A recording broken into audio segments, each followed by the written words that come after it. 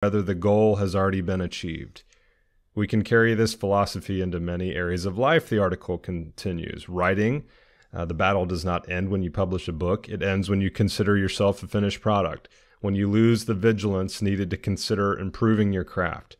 Or in fitness, the battle does not end when you hit a personal record. It ends when you lose concentration and skip workouts, or when you lose perspective and overtrain.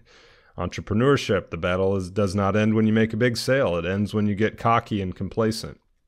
The enemy of improvement is neither failure nor success. The enemy of improvement is boredom, fatigue, and lack of concentration. The enemy of improvement is a lack of commitment to the process, because the process is everything. Okay, then it goes on to talk about the art of Zanshin in everyday life. One should approach all activities and situations with the same sincerity, the same intensity, and the same awareness that one has with a bow and arrow in hand. We live in a world obsessed with results. Like Herogel, we have the tendency to put so much emphasis on whether or not the arrow hits the target. If, however, we put that intensity and focus and sincerity into the process, where we place our feet, how we hold the bow, how we breathe during the release of the arrow, then always hitting the bullseye is simply a side effect. Think about putting. You want to be a good putter?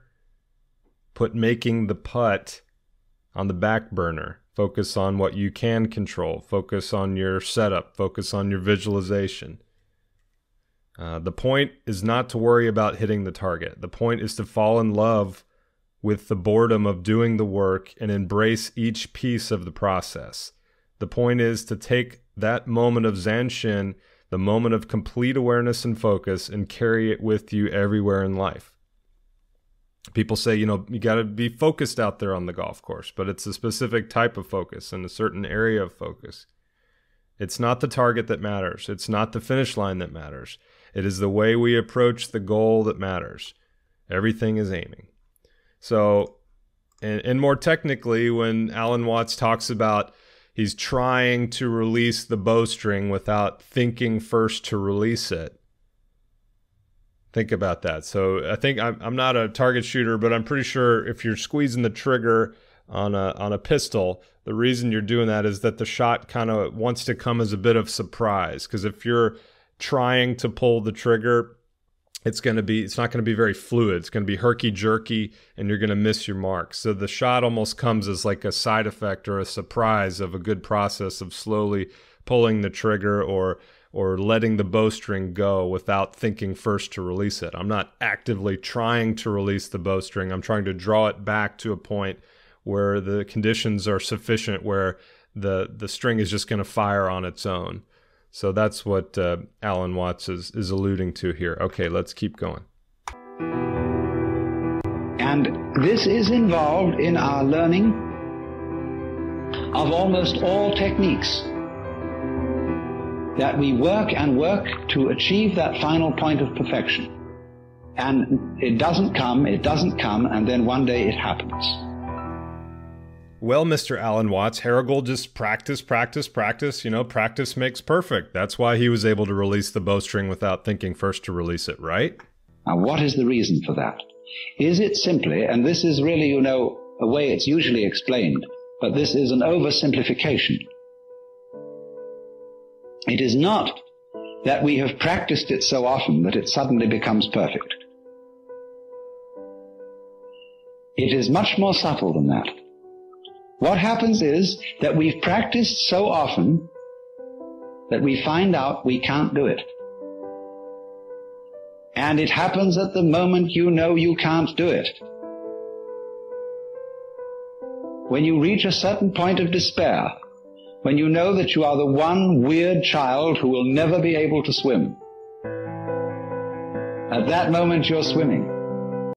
All of a sudden, instead of trying to swim, you're just swimming. Or instead of trying to hit a good shot and you've hit a million bad shots that day and you've kind of just given up and you just swing and then you hit the one shot that keeps you coming back. Because the desperation and the total inability to do it at all has brought you to a point which we might call don't care. You stop trying. You stop not trying to get it that way.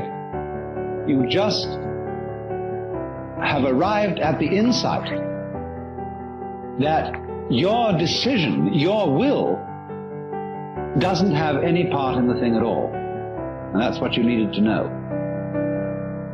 You've overcome, you see, the illusion of having a separate ego.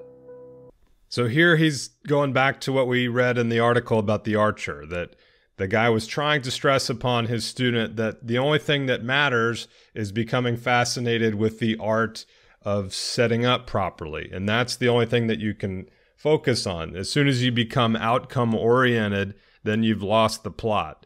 And you can't effectively do anything consistently if you're doing it to gain something. The trick is just to swim, not try to swim. The trick is just to swing, not try to swing a certain way.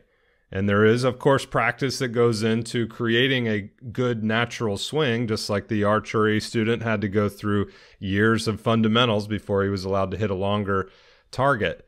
But that's basically what he's talking about here, that there's this feeling in all of us, sort of like this observer that we feel like is separate from the rest of our body, almost kind of like sitting behind our eyeballs, like dictating what we're going to try to do. And the way that you quiet down that voice is to become totally engrossed in whatever task you're doing. In the case of golf, the task at hand is to move a ball to a target. And as long as you're thinking about that, your head's in the right space. But as soon as you think about score or any outside thing, time to reset and start over. There is no way of telling anyone that that's an illusion and getting appropriate action, because we are thoroughly indoctrinated with the idea that it's real. And if I say, well, I'm going to get rid of my ego, that's what the Taoists call beating a drum in search of a fugitive. He hears you coming. Beating a drum in search of a fugitive reminds me of a recent conversation I had with Sean on the Grown Man Radio podcast. We were talking about putting, and I talked about how when I'm putting my best, it's almost an out-of-body experience. And he asked me, well, am I trying to have an out-of-body experience? Am I trying to pretend like Sean Kinnan, the dad, the father, the funeral home director, is not here right now? And I said, well, no, all you can do is be totally engrossed in what you're trying to do, in this case, rolling a ball into a hole. So that becomes your entire focus.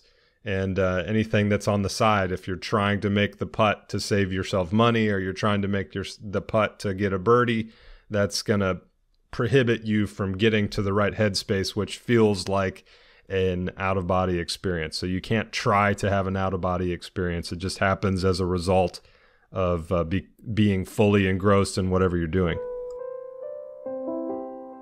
So the ego, that is to say, the illusion of having a separate will and a separate eye center, that can be an effective agent, that cannot be overcome by a decision which seems to be centered in the ego.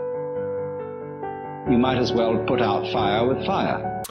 If you have the yips around the green and you say, well, I'm just not going to yip it this time, you're not searching in the right spot. The way to get rid of the yips is to look at your technique, and if the technique is okay, then look at your mindset. Are you fully engrossed in hitting the shot to a target, or are you worrying about the fundamentals too much? It can come only when an attempt to act from the ego center has been revealed to be completely futile. Then the thing happens, because you've really discovered that it was, after all, an illusion.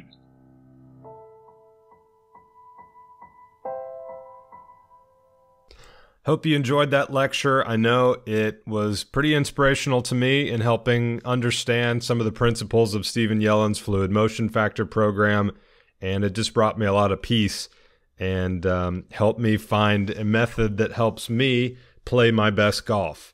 And that's what I love to do. I love to help golfers learn to play golf because it's a very different skill than playing swing, which most of you do on the golf course. You're trying to swing better, to shoot lower scores, and I'm hoping to encourage you to try to play better, to score better, because I think you can play a lot better with your existing swing than you think you can. As long as you remember the circus bear and just swing. Don't try to swing. That's how you have a fight with a mind-reading circus bear. If you're not broadcasting which punch you're going to throw, you're just fighting. He's not going to know if you decide to hit the right hook or the left uppercut. Just swing the golf club. Don't try to swing the golf club.